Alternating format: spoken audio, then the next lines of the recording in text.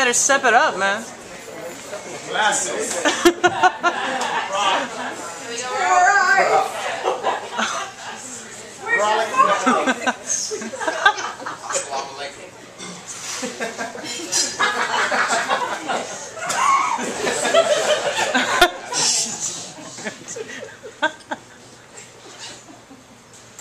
Father, I've been building a body worthy of my own lies, moving it from corner to open field, from the insides of dark cars to the last bleak bedroom I've inhabited. I'm building it out of the lies I told myself. I'm building it of the lies I grew to believe of you. The thighs of yours I've inherited from the foyer of your bright, bright heart. I've never wanted anything so much as speed, so much as the power of limb and fist and heart, the stadium's everlasting torrent. I've never wanted anything so much as to live under your roof, to be a child again, and so I revolted all the way to my 40th birthday. Father, when I was 18, I held a woman down in the front seat of my mother's Datsun.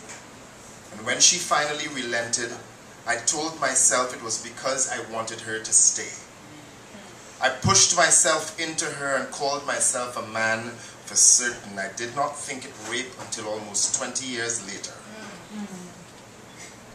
And while I'm not alone in this specific way of men, I wonder how the lie of your returning again and again, how the lie of my forever staying, my body blooming, chest and a wrinkle into your spitting image would have molded me more a man, more capable of the love I swear I feel in my stomach, but can never seem to deliver to the woman I call beloved.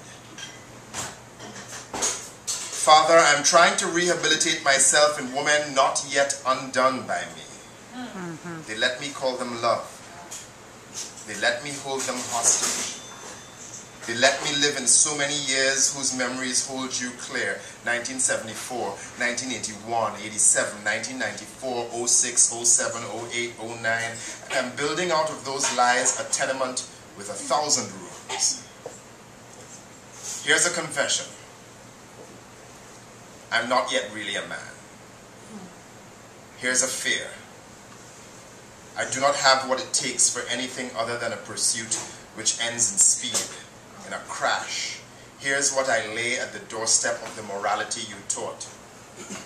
You were always taking your bows and stepping back.